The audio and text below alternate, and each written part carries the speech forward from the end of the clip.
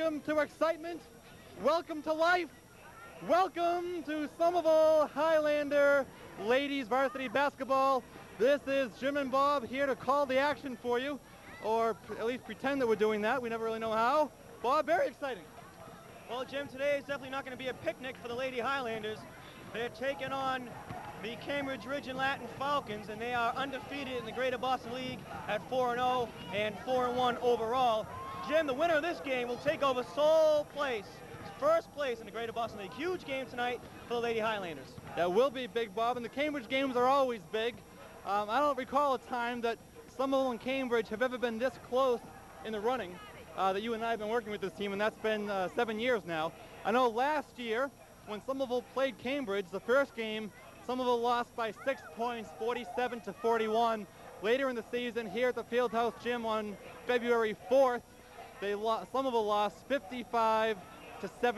So look for a lot of revenge, Bob, in the blood for Somerville, and they have the weapons this year to pull it off. They do have the weapons, Jim. You mentioned they have weapons, offensive weapons, and they are averaging, over the first 7 games of this season, Jim, the Lady Highlanders are averaging 59.9 points per game. That's how much they put up on the scoreboard. And on the defensive side of the ball, they give up about 37.7 points per game.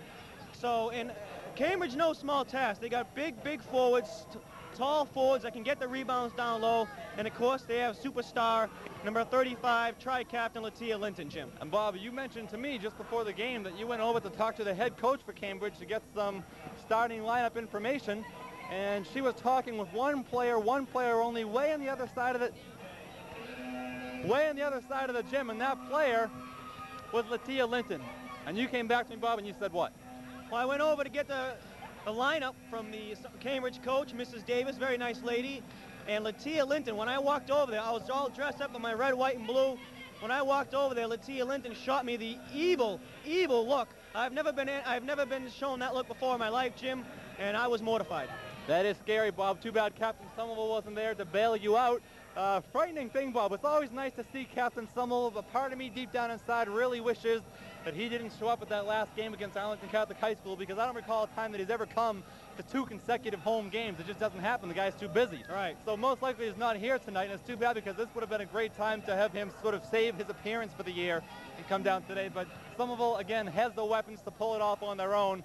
This place is sold out. We got the red, white, and blue behind us, which is what we asked for. Look at the support, girls. Wave the balloon, girls. Look at this support. That is awesome. This is beautiful. That is awesome. Unbelievable. And the whole gym is just sold out. You've never seen anything like this. As we take a look now on the floor, the captains for each team talking to the referees, getting things straightened out, understanding the rules. There'll be no rabbit punches, no kidney punches and such.